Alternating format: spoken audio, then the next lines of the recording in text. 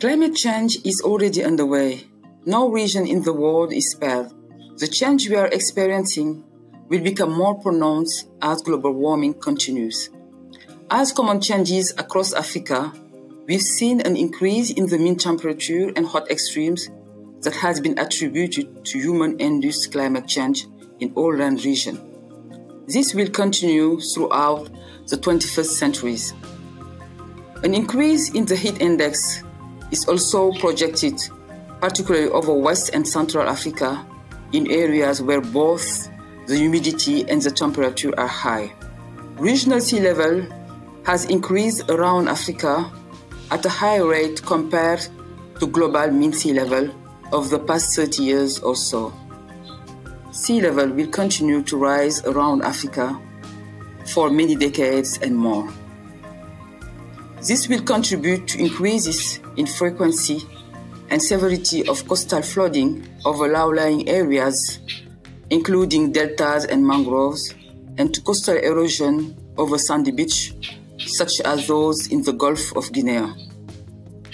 Regarding heavy rainfall, due to the lack of public available long series of rainfall data for trend analysis, we couldn't provide a clear picture of observed change for many parts of Africa.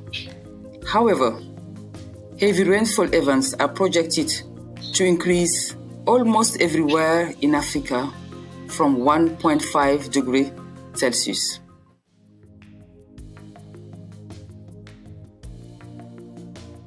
Many changes, including in rainfall, are different in different African sub-regions. The increase of the monsoon rainfall over West Africa and the Sahel since the mid-90s, after many decades of drought, has been partly attributed to the increase of greenhouse gases in the atmosphere and the decrease of aerosol over the Atlantic due to air pollution regulation in Europe. Total monsoon rainfall is projected to change in opposite directions, with an increase over the eastern part and a decrease over the most western part. Overall, the observed enhanced rainfall variation from year to year and within the rainy season, including monsoon onset, are projected to increase. In Northern Africa, Southern Africa, and Madagascar, the observed increase of the mean temperature, decrease of the total rainfall compounded by dry conditions are projected to continue. Fire weather conditions, as we've seen in the summer 2021 in Algeria, are projected to increase. Regarding tropical cyclones over Southeast Africa, associated wind speeds and heavy precipitation are projected to increase, as we've seen with the cyclones Idai and Knes 2019.